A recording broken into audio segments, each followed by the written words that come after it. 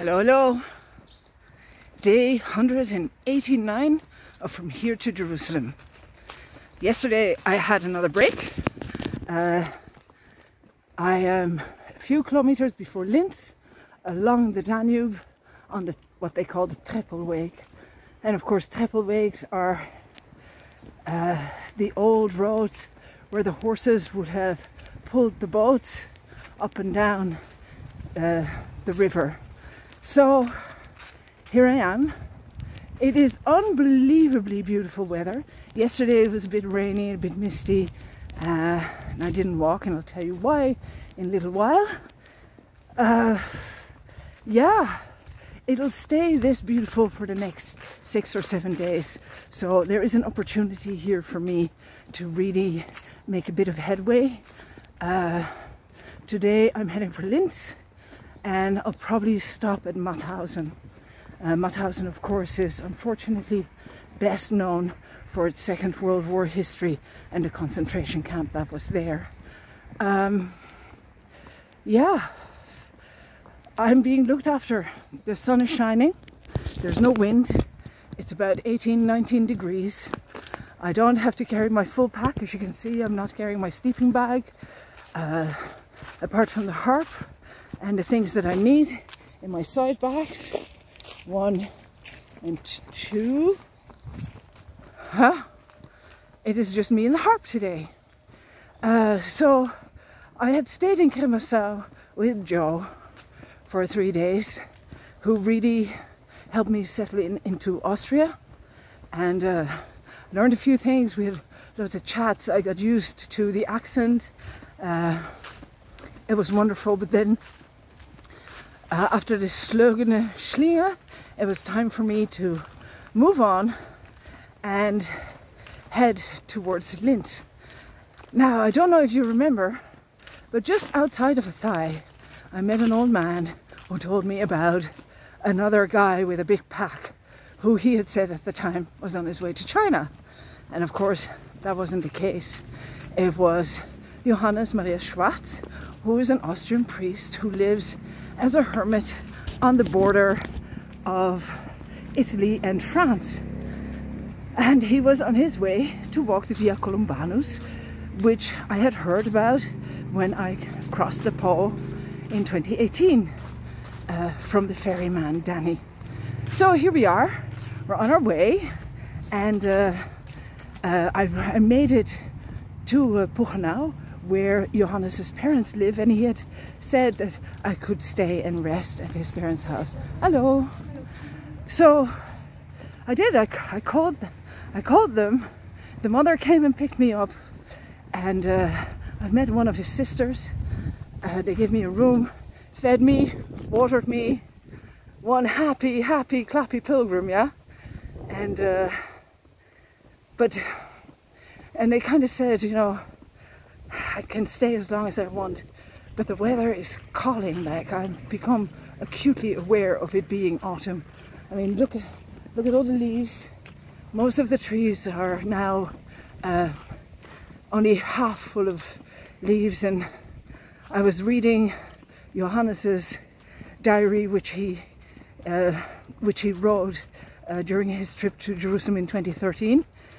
He made a big loop to go to Jerusalem and then back over 5 months.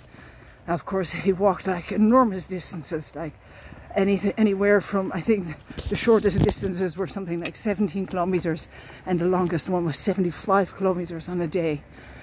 I don't walk any of those distances, but we agreed already during this time, hello, that it's, of course, if you've got the time, it's about the Begegnung, and about who we meet and the relationships we create along the way, the lessons that we learn. So I'm really grateful for having met him, and really grateful that I can be here with his family. His mother will come and pick me up later when I arrive, around anywhere between 4 and 5 this afternoon, for as far as I can get.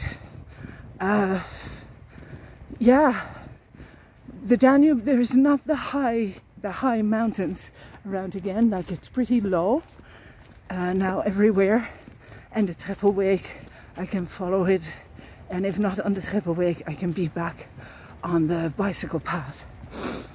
What was I going to say? Yeah, so Austrian food is good.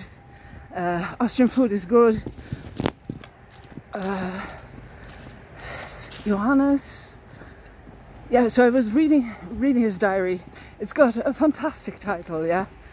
Diary of a Jerusalem Pilgrim. The 14,000 kilometers, 14,000 dogs, one priest. Johannes is like young, he's 44. He made a big impression on me. Like, if priests like him are the future of the church, then there is hope. And of course, my big thing is hope. Like, my entire goal is to feel good, not in control, but to feel at peace with the world that we live in, and be in the world rather than trying to constantly shape it and be slave to the systems that we have in our communities and our societies. We are free. We are souls that need both experiences as well as relationships towards other people and the world that we live in. What is really important? Is it the car that we drive, the house we live in, or is it the life that we live? You know, those are the questions I ask myself every day, and that's what I work for. This, to me, is really what it's all about. That is what is important to me. That's why I come out here to see this and have the experience of this. A late summer in autumn, having the feeling that I'm cared for and loved, even without participating in the economic process in the normal way, but by carrying a harp around, sharing the music and the stories. And, you know, I have no great expectations as to what it is that I need. I don't need a hairdryer. I don't need underfloor heating. I don't even need a bed, really, because I've got a sleeping bag and a sleeping mat. And I'm happy to be here. I'm happy to be and to meet and to try and to see. And now in the eastern part of Europe, even more so. Like, I doubt every day. I've been getting up in the mornings very worried about what's going to happen next. There are, of course, things that are happening back home that are not easy. I've got a cousin who really isn't well, and I'm starting to think I might never get to see her again. No, these things are not, so as the Germans say, it's not einfach. It's not light. It's not light to carry, and it's not simple. But I'm at peace because I've got the harp. I've got my stick, you know. And Jerry's maker has also been struggling, and these people are near and dear to me. But on the other hand, that's why I'm out here as well. Those relationships are so important, and there's so much love there that I can be here today on the Danube, along that Danube, which really isn't green. Now, Joe has been playing with the idea of joining me. He's going away for the weekend to do a photo shoot somewhere. His accent was pretty serious, so I couldn't understand all of what he was saying. But I'm here, and he's back in Puchenau, and it was wonderful having that help and that support.